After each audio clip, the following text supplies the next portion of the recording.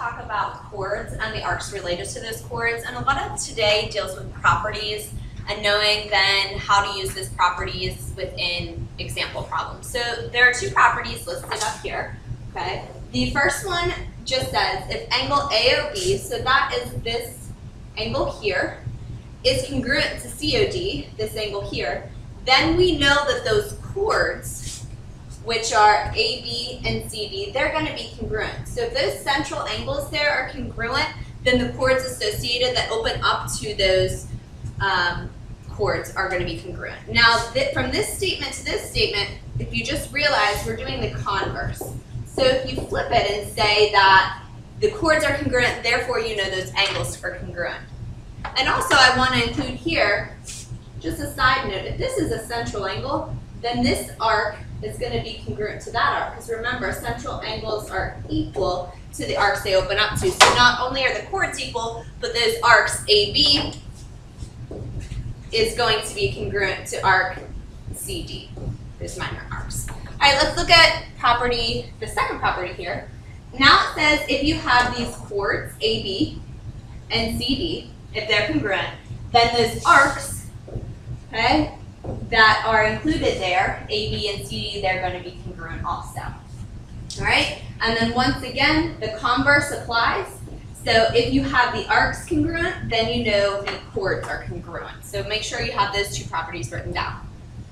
The next property is the same idea. It still deals with, we have the converse that works, okay? But now this time with the chords, it says if OE, from O to E is from the center to the chord, so center to the chord, if it's congruent to the other center to the chord, okay, so we have those, then you are able to say that these two chords are going to be congruent, A, B, and CD.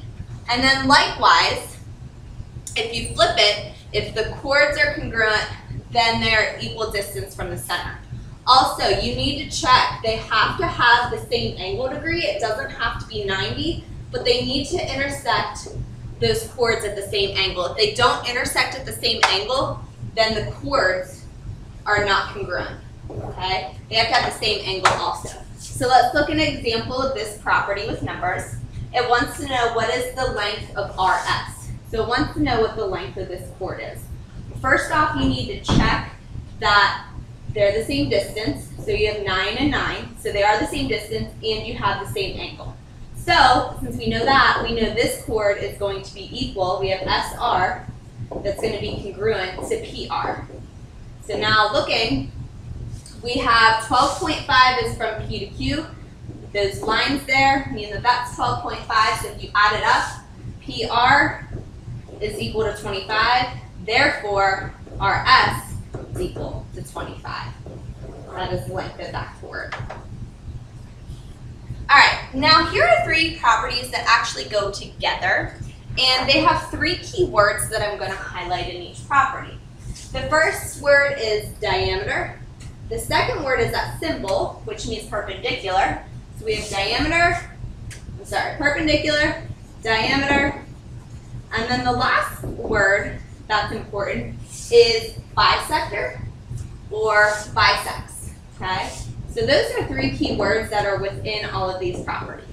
There are if-then statements with the properties. So first up, if it says you have the diameter and you have perpendicular, then you can assume the following, that CE is congruent to ED. So really you have diameter, perpendicular, then you know that it's bisected, okay? Because that diameter is cutting this chord in half.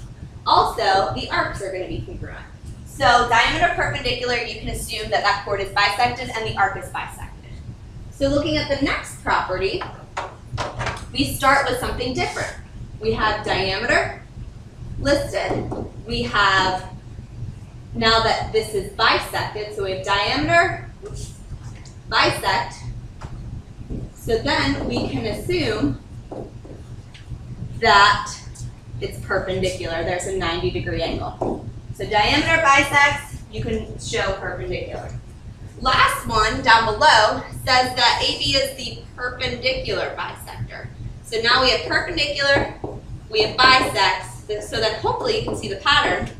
Since we have perpendicular bisects, then we have diameter. Okay, that means it's going through the center. So, if you notice, any two of these implies the third. So you have to have two of those words to then say, all right, that third holds true. Okay? So let's look at two examples. The first one here, if you notice, you have from the center and you have perpendicular. Because you have center or diameter and perpendicular, then you know that equals bisects. Okay, that helps us because that means this chord is bisected, giving 7 down in that triangle. So now we have this right triangle. That is the reason why you have perpendicular, because you will find right triangles then within your circle. So now we are trying to find the radius, which is the hypotenuse. You have 3, and now we have to use 7. So r squared equals 7 squared plus 3 squared. R squared equals 58. And then we're going to square root that. Square root of 58, or if you turn it into decimal, it'll be about 7.62, which will be the radius. See if you can do the second one on your own. All right, so looking at this, what I do want to emphasize is this is the radius, right? 15 is the radius. Well, I can also draw that line down this way to create my 90-degree angle and label 15 there, because remember, you can draw the radius all around the circle. It's still going to be equal. So, looking at that, here should be your equation. 15 squared equals 11 squared plus y squared. And then when you do your math, you should get y equals 10.2. All right, so come in tomorrow and we're going to practice these with numbers and know your properties.